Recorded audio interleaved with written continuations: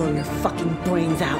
Oh my god. The Building's solely murder mystery in the premiere of Season 4, Episode 4, Charles has a dream in which Sazz mentions the word paradise, a word that would have significant implications later on. But what I want to highlight is that Charles is still having a hard time accepting her death. In the 4th season, the concept of grieving is prominent. For Sazz's presentation to the podcast group, Charles crafts a second murder board, as if we require additional boards.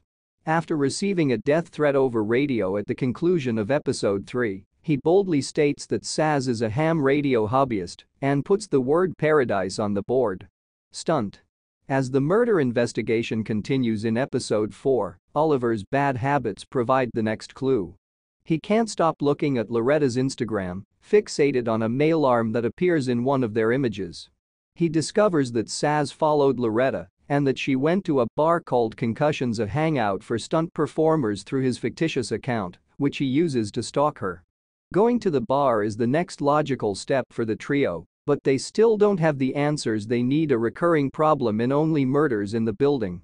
The stunt people are aggressive, and the bartender refuses to engage with them. They despise actors and refer to them as faces, which is a running joke. Even stunt performers have their own reality show. In the 4th episode, we pay tribute to the stunt community. However, Ben Glenroy, an old acquaintance, suddenly appears. Actually, it's Glenn, Ben's stunt double, and not Ben himself. He expresses his frustration with the trio in a funny way, saying that he has lost everything due to Ben's death. Yes, listen up. It's similar to Toy Story, except that the toys are replaced with stunt performers. Glenn is offered a role in the OMITB movie by the podcast trio, who are curious in the woman who walks into the bar's backroom. According to Glenn, the backroom was created so that stunt performers could see Dr. Maggie, a chiropractor who specializes in helping people recover from the painful effects of risky feats. Sazz was in constant agony, so she spent all her time with the doctor. Charles has a private conversation with the doctor, during which he finds out that Sazz had mentioned a troubled relationship in her life and was looking forward to retiring and starting a new job. At this point, Charles understands that Sazz was referring to him. After his friend dies, Charles continues to feel guilty, and this guilt drives the plot. Seeing the protagonist get so down on himself over it is distressing. Discovering the Westies' true intentions in their apartment complex is the most hilarious aspect of Episode 4 of Season 4. Mabel discovers the Westies skulking around Dudenoff's flat upon her visit there, following her discovery that Howard had left it. In order to get reduced rent, they expose a file to Mabel that shows they are engaging in illegal subletting of the units. Professor Dudenoff has retired and is now residing in Portugal. They all rent from him for a pitiful $200 per month. It was Rudy's enraged ex-girlfriend who threatened the podcast trio on ham radio. Because the Westies are offering Mabel the same bargain, she has a chance to live cheaply in New York City.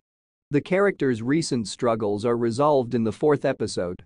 For Charles in particular, the nature and significance of Sazz's paradise remain the Chapter 4's greatest enigma. After Charles returns to the stunt bar after having an epiphany, the answer becomes clear. He volunteers to be Sazz's body so that the customary funeral can go forward. As Sazz's body double, Charles lies on the pool table as the stunt doubles perform eulogies before a phony bottle of alcohol is smashed over Charles's head. After mistakenly using a real bottle on Charles, Glenn manages to render him unconscious. Recalling their conversation about her plans to establish her stunt academy, Charles has a dream in which Sazz is back. Following this, Oliver takes Charles, Mabel, and themselves to the site from his dream with Sazz.